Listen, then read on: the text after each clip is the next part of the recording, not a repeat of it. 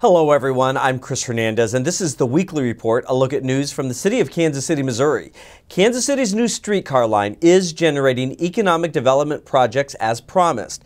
Developers broke ground for the 1914 Main Apartments. It's a project to build 44 units of market rate apartments on what is now a parking lot. The developers chose that site because it is on the streetcar line. It's once again great to know that this city is moving forward in a fast and progressive way. But the best thing about it is that we're working together to get it done. And when everything is done and laid and the streetcar is running in 16, I think we're going to see a city that we hadn't quite imagined before. All of the pain of construction will be forgotten.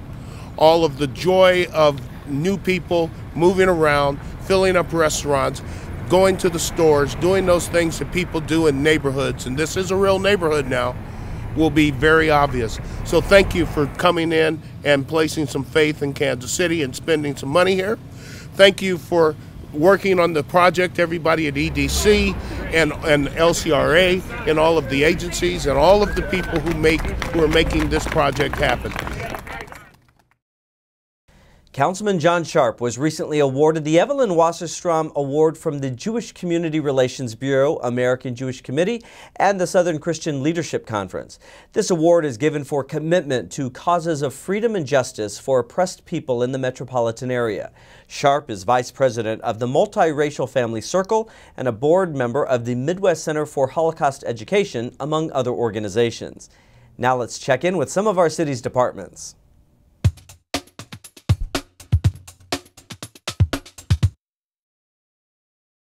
Hi, I'm Janet O'Hagan with the Kansas City Convention and Entertainment Facilities. It's cold outside, but there is a lot of opportunity to come inside, warm up, and enjoy some slam dunk all-star entertainment. Don't miss the Best of the Midwest Showcase at Municipal Auditorium on January 31st. At this primetime high school basketball event, some of the biggest names in Kansas City, St. Louis, Iowa, and Missouri will compete.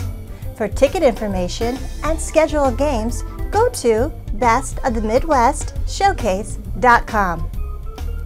For an exciting college basketball experience, come out and cheer on the UMKC Roos at Municipal Auditorium, February 5th, 7th, and 26th. For ticket information and game times, go to umkckangaroos.com. It's not too early to make your Valentine plans, and this year, the Valentine's Music Festival comes to Municipal Auditorium on February 13th. This romantic evening, hosted by Doug E. Fresh, will feature entertainers like Guy, Bobby Brown, Casey and JoJo, and El DeBarge. Hurry and get your tickets through Ticketmaster.com or at the Municipal Box Office. Also, the 9 times Tony Award-winning musical from the creators of South Park, The Book of Mormon, comes to the Music Hall February 24th through March 8th. The New York Times calls it the best musical of the century. Washington Post says it is the kind of evening that restores your faith in musicals. And Entertainment Weekly says, grade A, the funniest musical of all time. Again, buy your tickets at Ticketmaster.com or at the Municipal Auditorium box office. These are just a few of the many events that the Kansas City Convention and Entertainment Facilities offer our community. To learn about even more events, visit kcconvention.com and click on the events calendar or call 816-513-5000.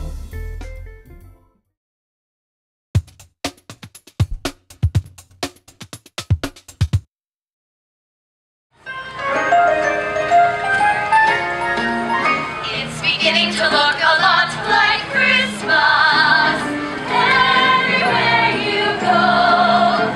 There's a tree in the Grand Hotel, one in the park as well. The sturdy kind that doesn't mind the snow.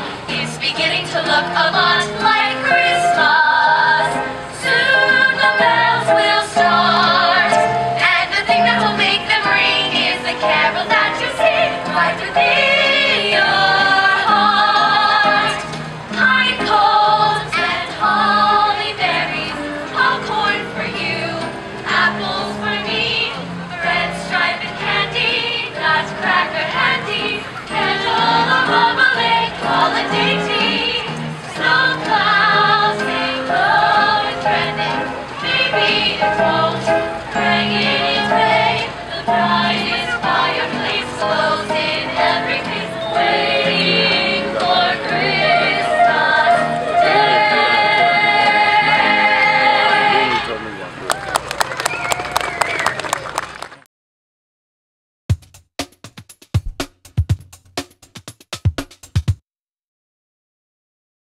Hi, I'm Rick Usher, Assistant City Manager for Small Business and Entrepreneurship in the city of Kansas City, Missouri. Today we're at the Block School of Business for the Gigabit City Summit. KC Digital Drive, an organization leading the digital effort in the metro area, is hosting the event for cities from across the country. We have representatives from Portland to Florida to Vermont to New Mexico and Arizona. So there are lots of attendees in town today showing us how they're planning on using gigabit internet services in their community, and then we're demonstrating how we assisted Google Fiber in the rollout and deployment of the project in Kansas City, and we're looking at best practices for construction. There's an education tract underway upstairs, bringing together schools and libraries from across the country. There are a lot of folks from around the country in Kansas City today to see how we are implementing and using our gigabit network.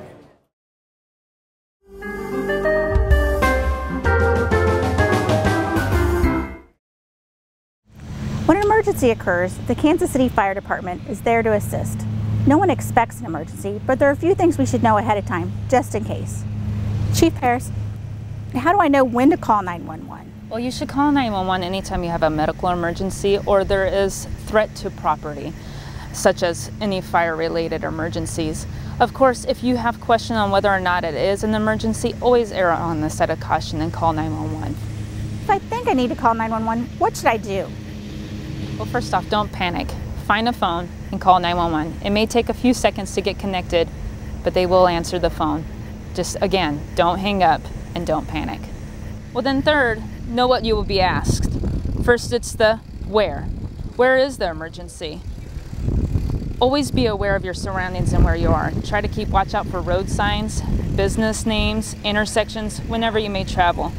Give the dispatcher the address and be sure to know the phone number you are calling from. The dispatcher may need to call you back for more information. Then next, the why. Tell us exactly what happened and why. We're going to then ask you a set of questions about the patient, and that will give us a better understanding on what's going on and why. What else might happen? Next, after that, we'll give you a set of instructions to better help the patient. This can be anything from bleeding control, how to deliver a baby, CPR, choking instructions, or just the simple instructions on reassuring the patient that help is on the way. Don't give them anything to eat or drink. Unlock the door for us. Put away any family pets. Gather a list of their medicines. And that helps us assist the patient. Remember also to not hang up until the dispatcher tells you to. For more information about the Kansas City Fire Department, visit our website at kcmo.gov and search for KC Fire. For additional videos, visit our website at kcmo.gov and search for FYI KC.